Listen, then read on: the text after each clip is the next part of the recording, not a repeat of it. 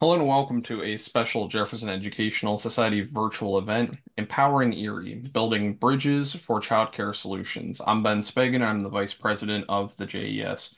This event is part of the JES's Raimy Fellowship Program, an additional optional track for the JES's Civic Leadership Academy, designed to offer an enhanced opportunity to participants to hone leadership skills and complete individualized guided research on critical issues facing the region, the state, and/or the nation.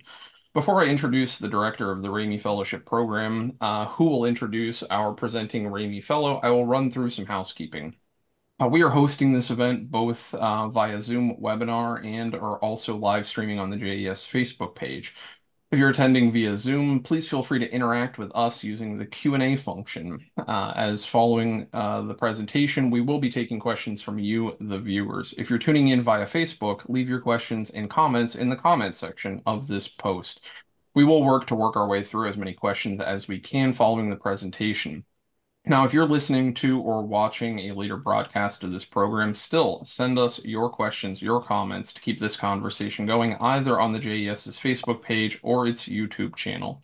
And of course, for more information about upcoming JES programs and publications and the Civic Leadership Academy and Raimy Fellowship Program, visit www.jeserie.org and be sure to like us on Facebook, connect with us on LinkedIn, follow us on Instagram, and subscribe to our YouTube channel. And to introduce our Raimy Fellow, I would like to first introduce my JES colleague, Dr. Andrew Roth. Some of you might know Dr. Roth as a JES scholar in residence from the numerous lectures he's delivered at the JES, many rooted in exploring his American Tapestry project, which is also a podcast on WQLN Public Media, NPR. Or you might know him from his some 160 installments and counting of book notes, which he authors weekly for the JES, or as a member of our Board of Trustees, or as the interim director of the Brock Institute, or from his decades in higher education from lecturing to leading, as he served as president of not one, but two universities. And here you might know him as the director of the Raimy Fellowship Program. He is, of course, all of those things, and we are grateful to have him here guiding scholars through a learning opportunity and a research project. We are here to discuss that project with one of our Raimy Fellows, so I'm going to turn things over to our director of the Raimy Fellowship Program, Dr. Andrew Roth. Thank you, Ben. And welcome to those of you joining us this afternoon as we experiment with doing a live stream presentation at lunch. So it'll be interesting to see the response that we get. As Ben said, this is a presentation related to the Raimy Fellows. The Raimy Fellows is a program at the Jefferson Educational Society, supported through the generosity of Bruce Raimy, one of the founding board members. The Raimy Fellows consist really of two parts, and I'm going to go over this rather quickly. One part is a highly condensed mini seminar of leadership theory, kind of taking a graduate 501 course, an introduction to leadership in a graduate program, and seeing if you can compress it into about 6 hours. That's an interesting part of the program, but perhaps the least important and the least interesting. The more interesting part is that Raimy Fellows do independent research. And over the years, we've had a number of people do high quality research. And I'm certain that this afternoon, we're going to hear another example of that kind of high quality research. Previous programs explored developing a minimal basic income program in Erie, the future of high speed rail transportation. Some years ago, two Raimy Fellows, one of whom used his paper as a entree into law school, collaborated on developing the concept of a minority business incubator in Erie, which idea is still being considered by some of the folks involved in the East Side Renaissance on Parade Street. And there have been a number of others, another number of other programs over the years. Today, building on the work of the Jefferson Civic Leadership Academy's class of 2023, on the need for enhanced childcare opportunities in Erie. A member of that class, Tamer Fahmy, is going to do a presentation, as you see, Building Bridges for Childcare Solutions in Erie.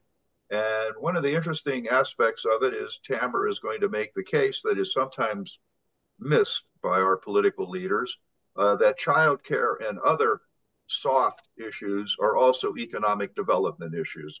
When people hear the phrase economic development, they tend to think roads, bridges, uh, shovel-ready sites that have been cleared of all previous buildings, et cetera, that are ready for someone to build a new.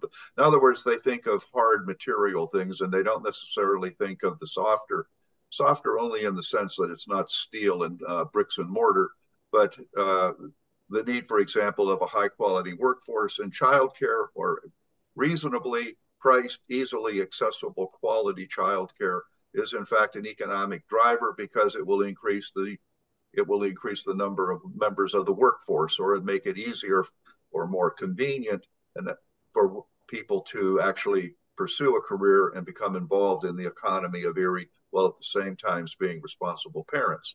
Tamer is a graduate of Slippery Rock University. He's originally from Pittsburgh, but after he graduated from Slippery Rock University, he relocated to Erie. At Slippery Rock, he studied computer science and management information systems and currently works in the IT department at Erie Insurance. He also has a small business that he runs on his own, and he's deeply committed to the success of Erie and has actually become a regular at the Jefferson as he's become involved in more and more Jefferson programs. And so, with that introduction to the topic, I'm going to turn the screen over to Tamer, who, and this is the way we're going to do this. Tamer will do his presentation, which I think runs roughly 30 minutes or so, depending upon. And then we'll do a Q&A. If you have questions, as Ben said, we're both monitoring two different venues, so it will try to interject those questions. And if not, we'll come back for a Q&A at the end. So Tamer, the All right, screen thank is you, yours. I Dr. was about to Roth. say the stage is yours. The screen is yours. Sounds good. Thank you, Dr. Roth, for the great introduction. And then thank you, Ben, as well, for putting this all together. And good afternoon, everyone, and welcome to my community conversation around empowering Erie to find a solution for our current child care crisis. As Dr. Roth had mentioned, my name is Tamer Fahmy. I work as an IT administrator at Erie Insurance currently. And after going to Slippery Rock, I moved to Erie and realized the potential that Erie has. Now, I first learned about the crisis of childcare through the Jefferson Civic Leadership Academy, and we were tasked to solve the childcare crisis. So after learning so much, I decided I wanted to continue that research for my Raimy Fellowship. So this presentation is planning to address the complexity and the challenges of childcare in Erie County, and really aiming to focus on the impact on economic and community development. So childcare is obviously a critical factor that influences workforce engagement and community vibrancy. And with limited federal intervention, local level exploration is very important. So this presentation draws inspiration from successful interventions in other areas in hopes of finding a scalable and modelable solution that aligns with Erie's unique circumstances. So childcare impacts both individual families and the collective growth of the region and really shapes economic and community trajectory. So my research is exploring how accessibility and cost challenges in childcare and how they contribute to broader economic decisions in both the workforce and then influence for community development. So as part of the JCLA, we learned about childcare and really had to identify some key terms that were related to our research. And we also had to answer a few questions. What is considered infrastructure? How do we develop a sustainable solution? How does interdependence affect potential solutions? So we did a lot of research. We visited with elected officials, asked questions, and we also drew upon personal experiences to get to the bottom of the crisis. So our findings were a simple yet complex dynamic. The childcare crisis is characterized by these three interconnected pillars that you see on the screen, and they all affect each other. So first, there's an issue of supply and demand. A shortage of childcare workers leads to an imbalance, and with the demand for childcare services exceeding the available supply means that scarcity drives up costs. And these providers must compensate for that limited workforce. So second, retention is also a huge factor and a challenge within the childcare sector. High turnover rates among childcare workers not only disrupt the continuity of care for children, but also impose financial burdens on the childcare facilities. And it's more expensive to recruit, more expensive to train. It's also more expensive to onboard new employees rather than retaining existing employees. So this perpetuates the shortage issues and drives up costs further. And lastly, the cost of childcare itself just compounds the issue. Families are burdened with increasingly unaffordable childcare expenses, which really constrain the household budget. The high cost of childcare is both a symptom of the supply and demand imbalance and, contributing to the factor of, retaining skilled workers in that industry. So these three pillars that you see, supply and demand, retention, and cost, they're all intricately linked. And it creates a cycle of challenges within the childcare system. Addressing one without considering its interdependence with the other is really unlikely to yield a sustainable solution. So in the short term, focusing on workforce engagement and community development efforts are very important. These initiatives directly impact some of those long-term outcomes that you see on the screen, such as workforce productivity, educational disparities, community dynamics, and investing in workforce engagement strategies, such as improving working conditions and providing support for childcare workers. We can really enhance productivity and job satisfaction for those childcare workers. This, in turn, would contribute to better outcomes for both the children, families, and the staff. So in addition, supporting community development initiatives such as creating networks for support of families, expanding access to quality childcare services, it really lays the groundwork for addressing those educational disparities and strengthening our community as a whole in the long run. So when families have access to affordable and high quality childcare options, children are obviously better positioned for academic success, and that results in the communities thriving. So, childcare is essential for economic development, yet the United States really lacks significant public investment in early childcare, education, and childcare, which places a significant burden on both working parents and hurts productivity. So professional planners can and have bridged the gap between childcare and economic development by understanding the complexities and collaborating with different experts to see how that affects the economy. So a recent PAS memo actually indicated that integrating childcare into economic strategies is actually essential for fostering inclusive and sustainable development.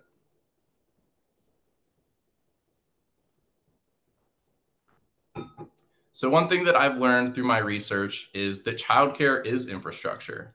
And there's a difference between soft and hard infrastructure, and really it presents the chicken versus the egg scenario. Having roads and bridges are important, but the first step is having people to use them. So Erie's also been touted as a great place to raise a family. The barrier to a trained and ready workforce is childcare. A focus on soft infrastructure like this can really help relocating businesses and relocating families and attract them to the area.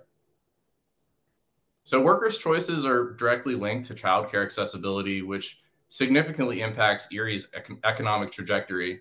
And with the majority of the employers returning employees to the office, that also creates a strain on families that otherwise can't find or sometimes afford childcare. And creating communities encourages economic growth by attracting new individuals to the area. Retaining the city's current population is also very important, and access to childcare is very important for those people. So let's talk a little bit about precedents for local intervention. So Erie County's historical budget has definitely prioritized human services, which shows that the county's committed to addressing societal needs.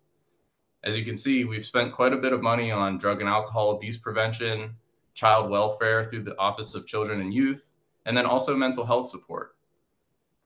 So really, this is a reactive approach, and I'm suggesting a proactive approach to addressing the childcare crisis rather than some of the therapeutic solutions that we currently see. By adjusting our approach just a little bit, we can really enhance the human capital, which is necessary for economic growth, and could also possibly reduce the needs for some of the funds you see here on the screen. Let's talk about some private business investment in intervention. So Erie Insurance's $5 million investment in the EDDC, or the Erie Downtown Development Corporation, really serves as a successful model for private sector intervention, and it shows the potential of corporate involvement in community development. As one of Erie's major employers, there are opportunities to provide employees access to affordable childcare, which also can alleviate some of the stress on the facilities that are open to the public. So in addition to that, Gannon University's role in Our West Bayfront really illustrates the positive impact of nonprofit contributions to community development. Gannon also supported the formation of the EDDC by donating $2.5 million, which ultimately led to UPMC Hammett matching that donation.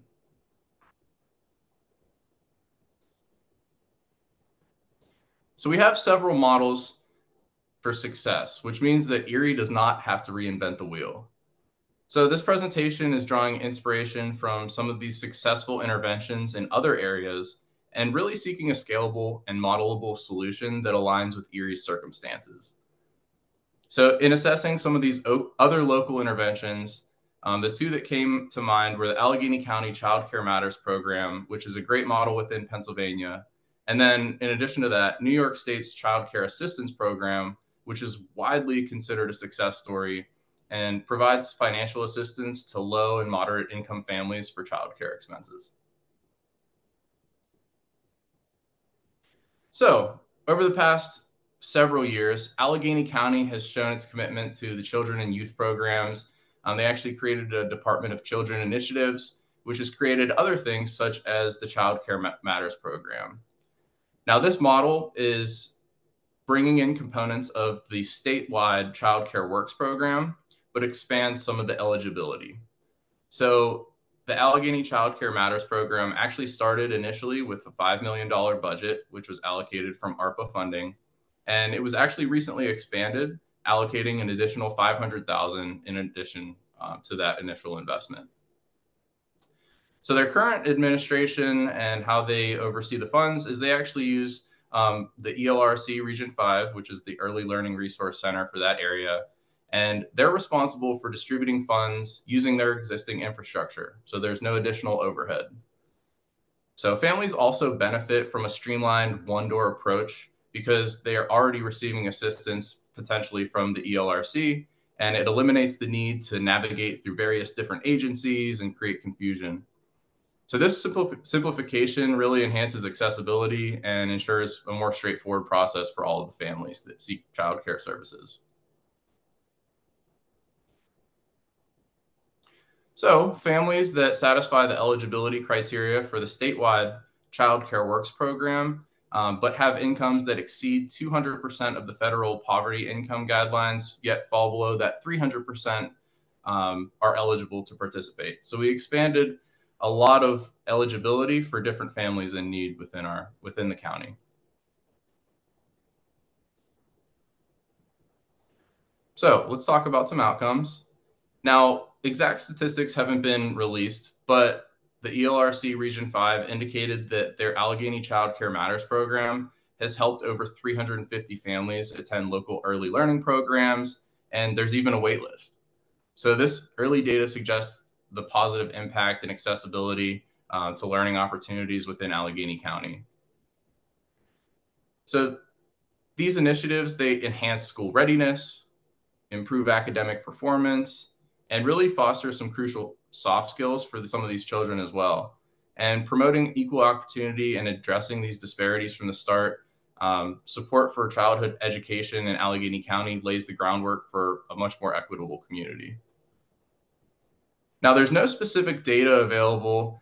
The concept of expanding the ranges of incomes that qualify for lower income families has the potential to release disposable income, which means there might be a positive economic impact.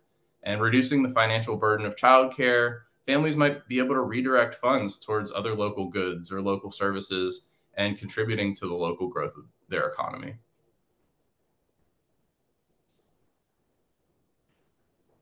So improving childcare accessibility and affordability directly impacts the state's economy. So enhanced employee retention and increased workforce participation can lead to higher state income tax revenue.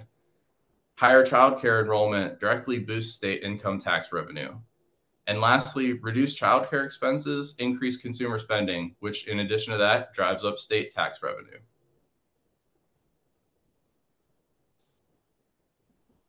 So the Allegheny Child Care Matters program is considered a successful pilot with over 350 families helped and even more on the waiting list, which really led to that additional 500,000 in additional funding to help service those families that are on the wait list.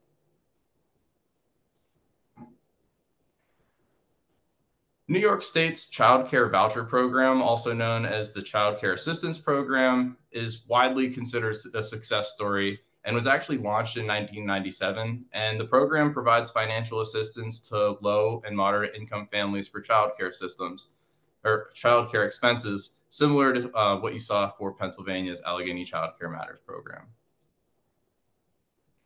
Now, the criteria for this is vouchers are awarded based on a family's income and their size, just to ensure affordability for a wider range of families. So in 1997, the Department of Housing and Urban Development actually funded this initially with $42 million for the Family Economic Development and Supportive Services Program that includes child care services, youth leadership, and mentoring skills, and family and parental development counseling. So obviously implementing and managing a voucher program requires a very robust system and trained personnel. And currently the program is being administered by several local service districts, and they're overseen by the New York State Office of Children and Family Services.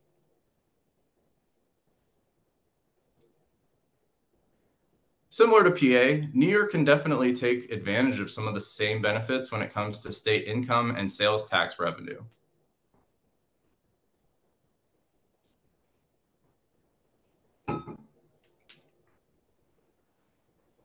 So let's talk about Erie County. Both examples that I just provided show a valuable model for Erie to consider when we're addressing our childcare challenges.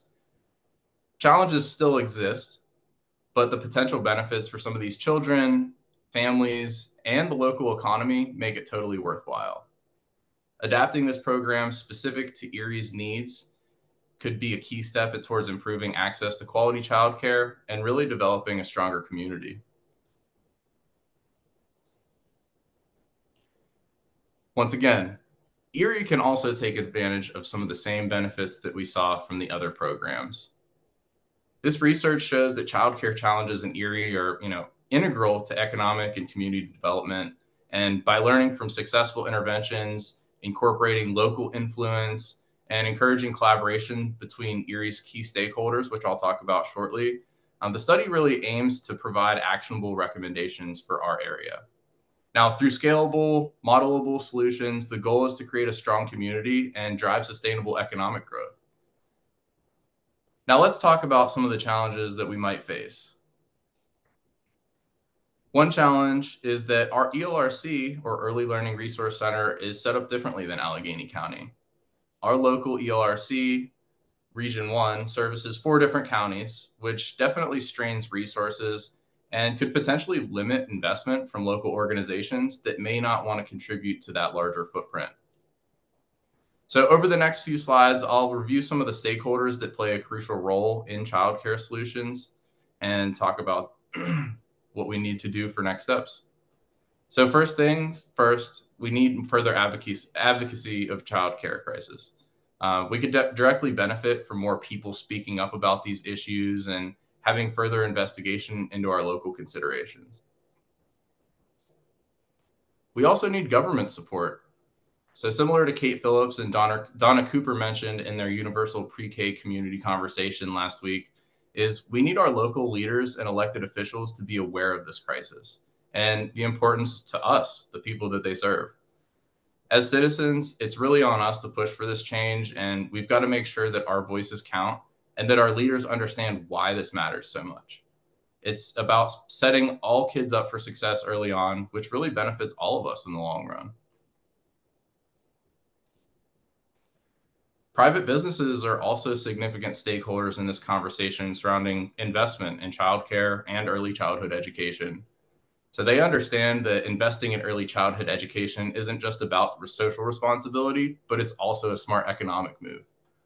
Ensuring that children have access to quality pre-K programs, businesses can actually cultivate a skilled workforce of their future. So nonprofit organizations also play a crucial role as stakeholders in this conversation surrounding education and early childhood care. With a mission centered around social welfare and community development, nonprofits understand the profound impact that early childhood education can have on the lives of both the children and their families. They recognize that access to quality care can level the playing field for some of these disadvantaged children. And nonprofits are often at the forefront of advocating for these policies that promote equity and access in education, as they see firsthand some of the transformative power of early intervention. Now, in the event that one of these solutions I outlined does not succeed, we obviously must have a contingency plan. And one option is to engage with local businesses to explore private sector opportunities and really foster collaboration in addressing some of these childcare challenges. Another solution includes private employers subsidizing the cost of employees' childcare by matching government grants to each family, which we've seen happen in Kentucky. Lastly, partnerships with nonprofits. How can we collaborate with nonprofits like Gannon and UPMC and leverage their expertise around this issue?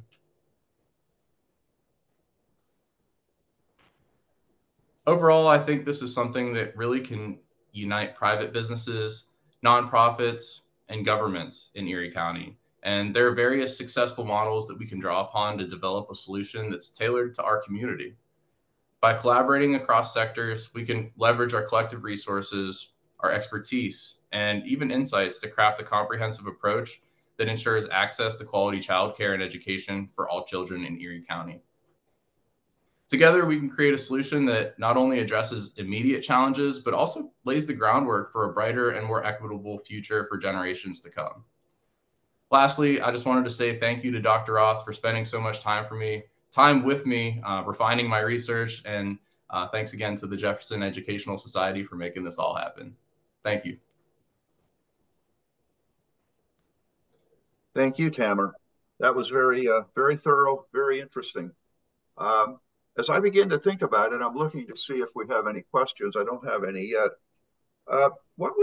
From your perspective, what's the key takeaway you would want someone watching this program?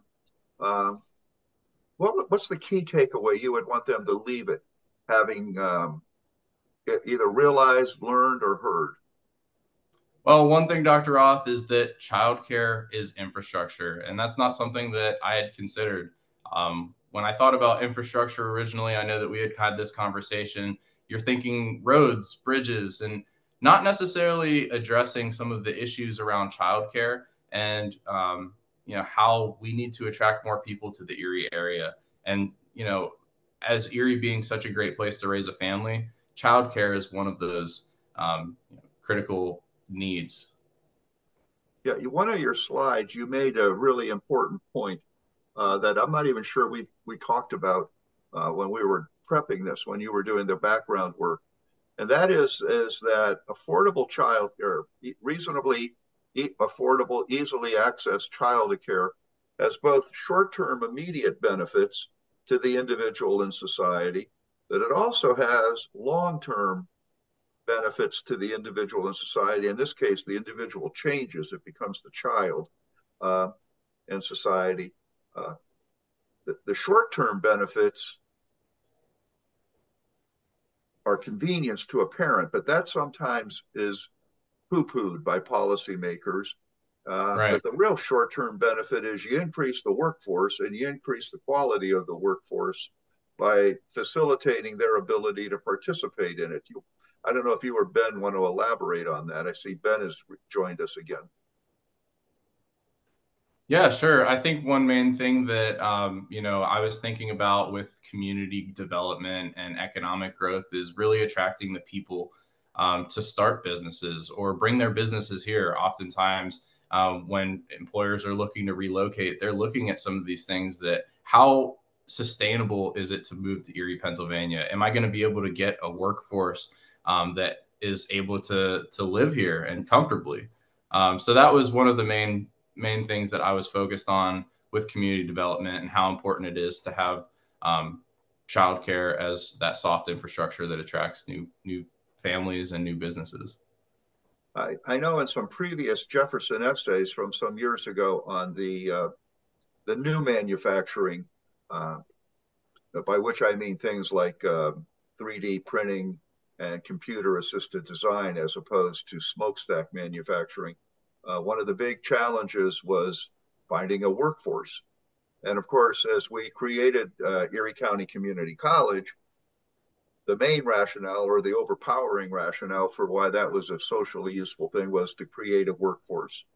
And I think actually, if you're going to put together a whole matrix of characteristics of Erie as a good place to start a business or a good place to relocate a business, a major impact has to be, besides tax breaks, et cetera, has to be a quality workforce. And this is an overlooked, or maybe not overlooked, not entirely well understood um, issue. I totally agree, Dr. Roth. Not too many people consider that. Ben, do you have something to add? Well, so Tamer, please feel free to finish the thought there. But I had a follow-up question related to workforce. So conclude thoughts there, and then I wanted to continue the workforce conversation for Erie County, Pennsylvania. Yeah, sure. Feel free to go ahead and ask. Sure. So, again, many thanks to this, and I think that Dr. Roth has an excellent point of the workforce attraction. Tamer, I was curious to wonder in the models that you were looking at if you saw any sort of impact on the remote workforce. And what I'm thinking about in asking that question, or if you didn't see examples like how this might play into Erie's economy, because I can't help but think, just some several days ago, the throngs of people that showed up to Erie to see the path of totality with the eclipse, and then of course all of the natural assets that Erie advertises for folks to come and visit. But we see states like West Virginia with Ascend West Virginia as a work remote offer. Relocate to our city if you can work remotely, any of the ones chosen, and there's an economic benefit to that. And of course, there are cities specific that have done that before, like Burlington, Vermont, for instance. So I'm wondering in the quality of life bucket, how this might also impact the idea that someone may not necessarily have a job in Erie, Pennsylvania, but they're living in Erie, Pennsylvania, because we can then broadcast out one of the quality of life things that we could offer a remote worker would be a better childcare system or a better childcare ecosystem that they would be attracted to relocate to our area. In addition to the many other numerous reasons of four seasons, beautiful lakefront, cost of living, etc. Did you see that in the models that you looked at? Is anybody leaning into attracting a remote workforce, or did you come across anything that would suggest how that might impact that as Erie looks to build its economy? Yeah, great question, Ben. And really, this is impacting both remote workers and in-person workers. Something that it had initially come across my plate was that remote workers might not need this, might not need childcare because they work from home. And really, I think something that I found is these remote workers still need access to childcare, even people that I work with currently, because just because they're at home doesn't mean that they can both take care of their child and do their job to the fullest extent. So these workers definitely still need childcare infrastructure to do their job well.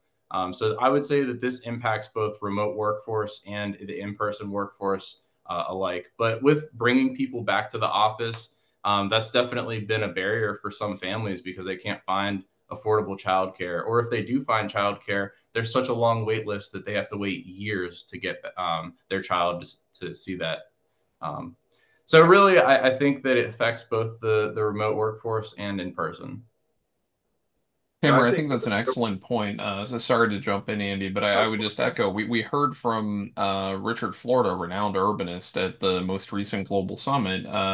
Espousing work remotely. they're not always at home. There are other places for them to be. They're working from coffee shops, they're working from co-working spaces. And in Erie, the city, the downtown, we're blessed to have a locally owned coffee shop, Ember and Forge, where many people are working. We have a co-working space, Radius Co-work.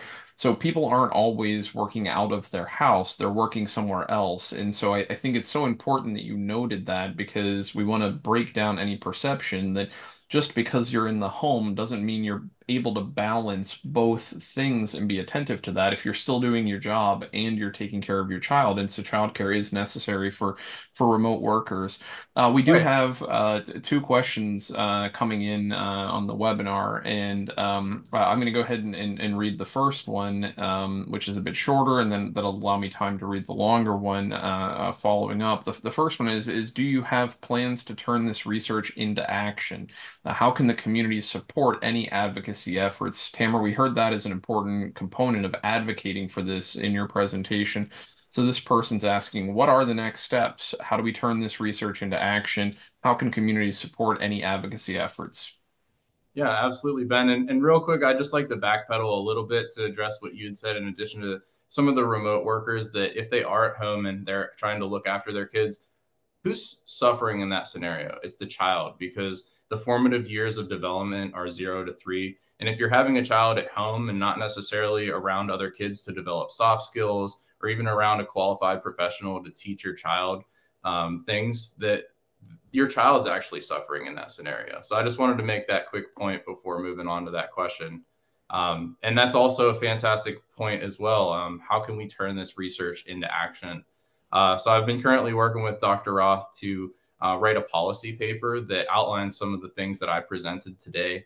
In addition to that, I've been working with some local leaders as well, and research teams. So Court Gold is actually heading an effort that him and I are going to be working together over the next several weeks to address what I've put together with my policy paper and see how it can be incorporated into their larger research project.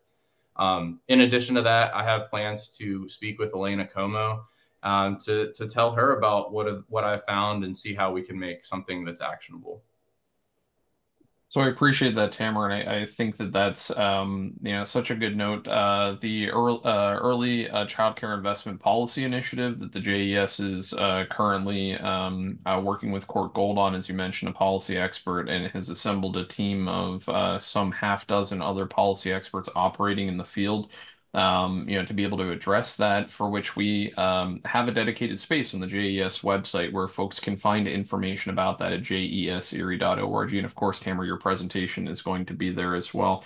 I did want to mention, and this is the benefit of doing programming live. I've just gotten a note from one of our viewers saying there is yet another co-working space option in the Erie neck of the woods. AE Hub, so something Achievers Entrepreneurial Hub, another co-working space. So Erie is blessed to have not one but two. Tamer, the other question that we have, folks, they're curious after your presentation is building on the successful collaboration models that you researched, that one from Allegheny County and that one from New York State.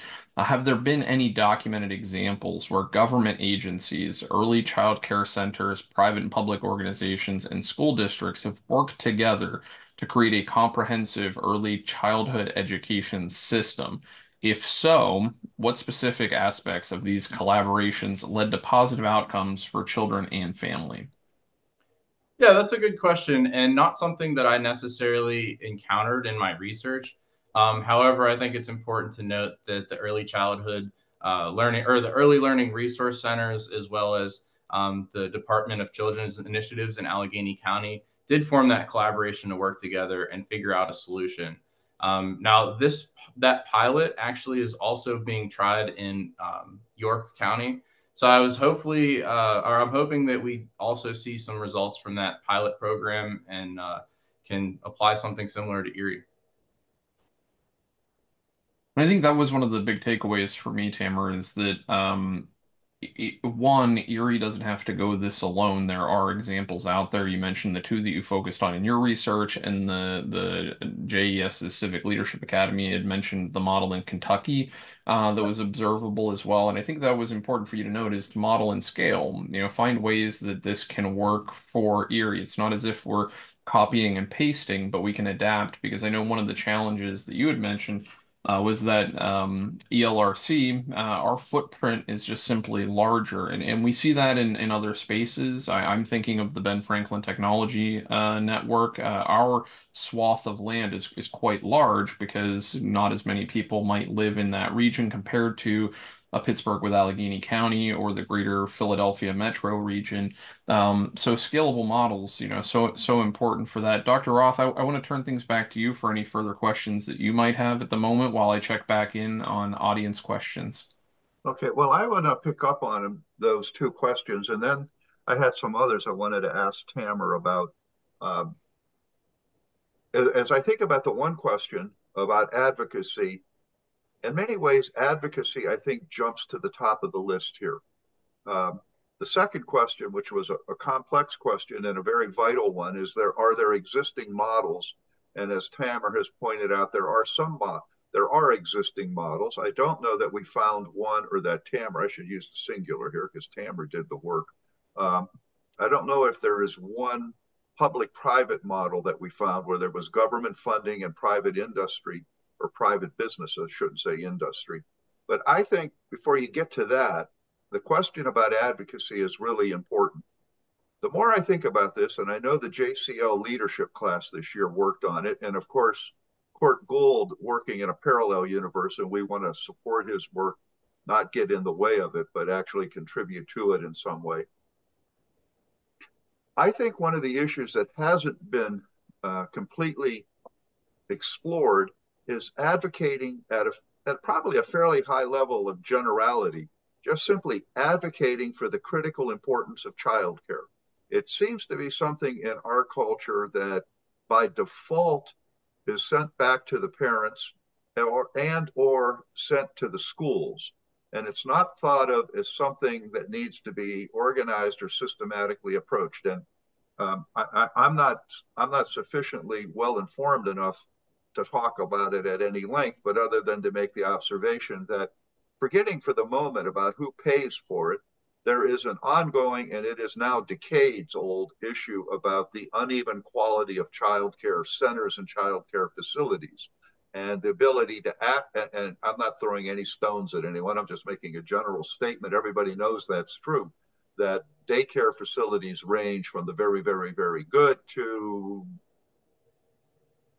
not so good. And so, and I think the reason we get that spread is that we as a society or a community haven't grasped one of Tamer's earliest observations is childcare is in fact economic development. But it's more than that. I don't want to go back through all of your slides, and I'm looking at the clock. We're 45 minutes into this, which is fine. But the earlier slide, you pointed out that, and this is an argument that has been argued in our society literally for decades with Head Start programs and everything else pre-K. And the data, and there is a rich trove of data that demonstrates that these programs, quality versions of these programs, actually work. The short-term benefit that makes childcare an economic development thing is it frees up and makes more high-quality employees available. There's an equity and inclusion aspect to it, but it's also actually a very thorough middle-class challenge. And in fact, the challenge is probably equally difficult, although different in nature, for middle-class professional families as it is for a single parent, perhaps without their economic resources. So this is an issue that can be easily stereotyped as only benefiting a certain segment of society when in fact it goes across. In fact, it actually even impacts high income families. So that's one thing there. It across the economic landscape of access to quality, affordable childcare creates a more inclusive, but also a higher quality workforce. But the second thing that Tamer mentioned is sometimes not noted, that access to high quality childcare also has educational benefits to the child, which has long-term benefits to the society. And so, in our particular culture, in which neo-liberal or neoconservative economic thought has dominated for the last couple of decades, one of the key pieces of that is human capital, which, interestingly enough, is again an across the board issue. That one of the most vital things that you can have in any society or in any instance is what's known as human capital, and that is the quality of the workforce. And so, quality childcare, advocating for it at this stage, has immediate short term benefits, economic benefits, because of making the parents, in this instance, giving them more ready access to the labor marketplace. But it also has long term benefits because you are now raising the next generation of quality workers. So I think the question asked on advocacy is a really important one, because at a fairly high level of generality, this case has to be made that this isn't a kind of nice to do thing, or this isn't a thing that will just make life simpler or easier for a certain set of people. No, this is actually a mission critical, essential piece of building a stable society. And that hasn't actually, I don't think, been made. And so I think one of the things to think about, Tamer, for you to think about in the future, and Ben, maybe for the Jefferson, although the Jefferson's already doing it, but it's doing it at a program. I think we've already gone into the weeds. I've been reading court stuff, and I don't mean that. And I think actually to get political support for this, you got to go to the higher level. That case still needs to be made, and that is a higher level of generality. I mean, I think that's really an important takeaway. The second one on models, I think Tamer is better equipped than you and I, Ben, to say this, but there are models that exist. And of course, the challenge always becomes, in any instance, where's the money going to come from? Right. Who's going to advocate for it and who's going to pay for this? And this is one that is ripe for a public-private 3 or 4 cornered solution. That there is an opportunity here for businesses, for-profit businesses, not-for-profit institutions. Successful not-for-profit institutions don't mean they run deficits. It means they generate surpluses. Therefore, they do have access to resources. And it's also for the individual. And so, and perhaps even the foundation community to get behind, so that you'd end up with a 4-cornered thing where the individual, the foundation perhaps acting as a neutral third party here representing society as a whole, government, whatever the relevant governmental entity would be, and private employers putting together some kind of program that people have access to, getting funding that would enable them to purchase quality childcare. I think, Tamer, you correct me if I'm wrong, the programs that seem to work best, New York State, and I do know there are some private employers in Erie who do this, who perhaps at this point wouldn't want to be identified, but the successful programs work as voucher programs. You're not talking, when I say you, I mean actually specifically you, Tamer, you're not advocating that Erie County go necessarily into the childcare business, or that any given employer necessarily go into the childcare business, but that they somehow figure out a collaborative mechanism to help people afford it, which is to say they would fund it in some manner, shape, or form. Absolutely, yeah. And there's a lot of opportunities to subsidize childcare.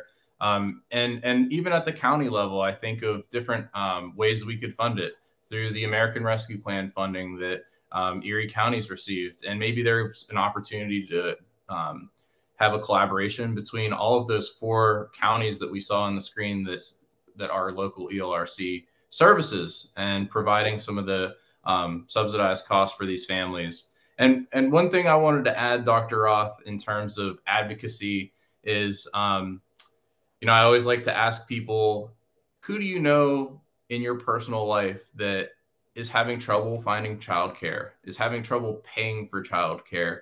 And most people can identify at least one family or one person. And I think what that speaks to is the general consensus that childcare is a problem. But I think what you had mentioned is very important. It's how do we get the key decision makers and the key stakeholders to be aware of this problem, and how do we get them to take action? Yeah. And I think that's probably what the person who asked about advocacy was also thinking. How do we get this in front of them, and how do we get them to recognize it? A question that I had um, would be, and I think I might look into it this afternoon, is there any research been done, and this is beyond the scope of what you were looking at, and it might even be beyond the scope of what Court Gold is looking at, but they may actually have access to some data where any governmental, and two-part question, and hopefully it's not an unfair one. Is there any governmental entity? Well, I guess there is. Both Pittsburgh, Allegheny County, and New York State would be it. There were governmental entities that have apparently recognized the value of childcare in terms of economic development. Although I'm not, now that I hear myself say that out loud, I'm not sure in either of those instances that might have been what their motivation been. It might have been more on the other human services side of the coin. So the first thing would be, has there been research done that would actually put some data behind what we're arguing here, that access to quality childcare is in fact an economic driver? It may not be the major one. I mean, water is a big one, but it's not an irrelevant one. Yeah, and that's a great point. There's actually a PAS memo that had directly correlated childcare to economic growth, and how for a sustainable solution, or how a sustainable solution can really affect the collective growth of a region. And I thought that that was very important to include in my research, and also including in my policy paper as well. I think that's important because, there's one thing for us to sit here and talk about this today, but in the real world of politics, sometimes you have to show the hard edge, fact that, this isn't just a nice thing to do. It's everything we're saying is actually accurate. It has this, it has this real measurable economic dollars and cents benefit to a region. Absolutely. And that's something that Erie can explore and take advantage of. All of those benefits that I showed earlier of increased revenue for the state, increased economic growth, increased attractiveness to future employers that are looking to relocate, families, single people such as myself that moved up here in 2020, thinking about starting a family, and how important some of those that infrastructure is. Yeah, absolutely. In fact, I think maybe a follow-up to this would be to build at least a model of that four-cornered idea that I was just talking about. That the way, because what we're talking about here is not designing a model for quality childcare. There's a lot of literature and a lot of real-world examples of what quality childcare looks like.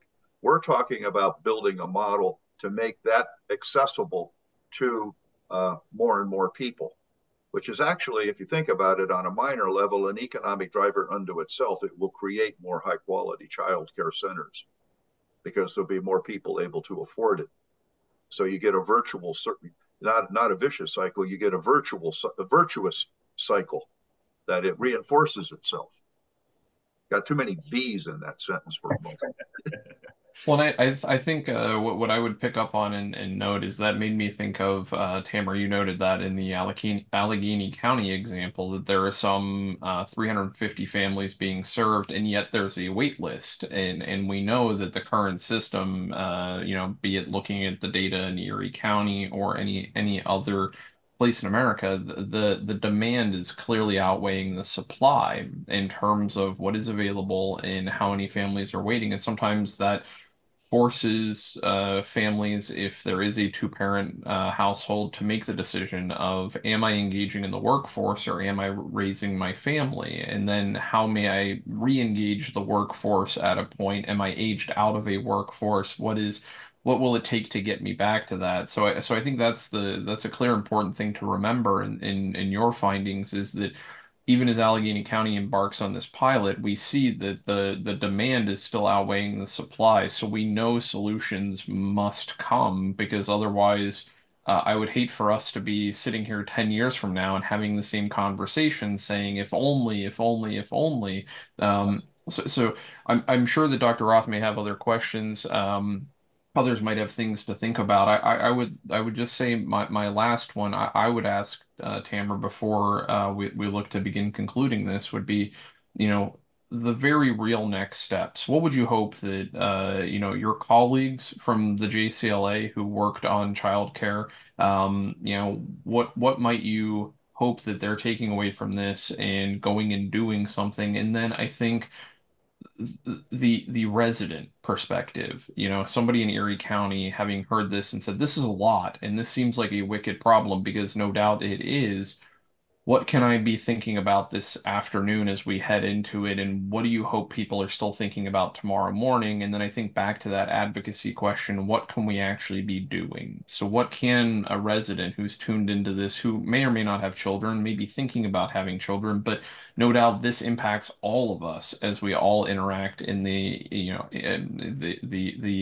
ecosystem of our economy in Erie County. What is it that you're hoping we're doing today and tomorrow in the short term so that we can set up those longer term, longer range solutions? I think the first step is becoming informed.